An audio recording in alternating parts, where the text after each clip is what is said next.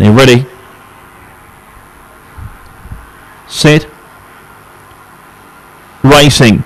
Very slow Mahar's Mail on the inside and beginning fast JC Allen along with Alga Blue. Quell Allen ran up behind it but got a check around the outside. Carice Fusilier, and along with that was Cisco Rocco. So into the back straight. JC Allen took the lead. Elsie Lay found the rail and got to second. Alga Blue was next. 4 or 5 Carice Fusilier, then Cisco Rocco. Another 4 lengths to Quell Allen second last, and well out of it was Marja Mail. Around the turn, JC Allen first for home. Elsie Lay got the rails run. Elsie Lay hit the lead. Elsie Lay beat Alga Blue, who stuck on well, and JC Allen, who just got tired late and ran in third. Fourth across Carice Fusilier. They were followed by Cisco Rocco, Quell Allen, and not making it into the pen there was Marja Mail, and is cantering his way back in the opposite direction. Time for the run there was 30 and 59.